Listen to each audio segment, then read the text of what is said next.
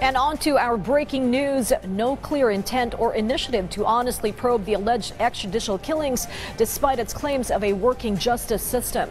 The International Criminal Court's principal argument in rejecting the Philippine government's appeal to end or suspend the ICC's Pre-Trial Chamber probe on the thousands of deaths in the Duterte administration's illegal drugs war. An anticlimactic decision many in the current government expected and rejected. As we hear more voices speaking out in this report by Luisa Erispe. The International Criminal Court Pre-Trial Chamber will continue with the investigation on the alleged extrajudicial killings that happened during the anti-illegal drug campaign of the Duterte administration. This after the appeals chamber of the International Court junked the petition of the Philippines seeking to suspend the probe. 3 out of 5, or majority of the ICC judges, voted to reject the country's appeal. Presiding Judge Mark Perin de Brachambut cited this is because the Philippines failed to determine or indicate objectifiable evidence in its arguments. The majority finds that the Philippines has failed to demonstrate, to show that investigations or prosecutions are taking place or have taken place. Therefore, the majority rejects the second round of appeal. The majority finds that the pre-trial chamber did not err in law. For the reasons stated more fully in the written judgment, the appeals chamber by majority rejects the appeal and confirms the impugned decision.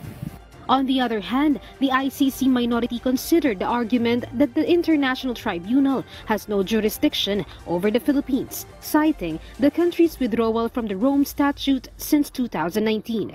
Only this was not fully established by the Office of the Solicitor General on its submitted appeal.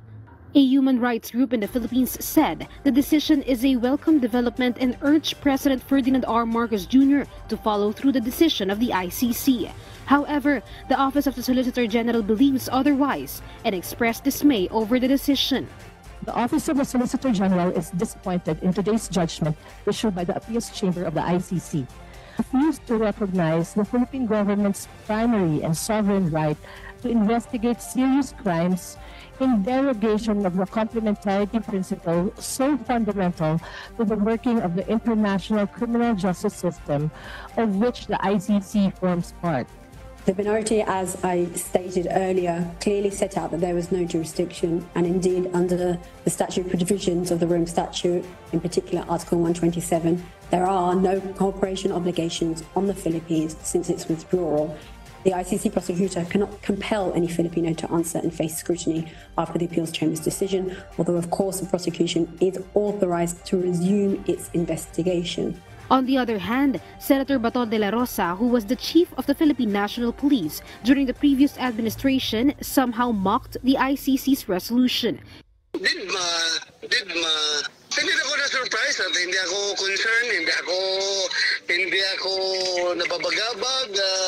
Alam ko naman talaga kung desidido sila na ituloy nila. Hindi naman tayo sakop nila. Hindi pa tayo sakop ng ICC, so bakit makipag-cooperate tayo sa kanila? Senator Christopher Bongo, who used to be special assistant to the former president, believes that the matter should have been dealt with through the Philippine law and that the other countries do not have the right to dictate Filipinos how to govern themselves. Luisa Erispe for The Nation.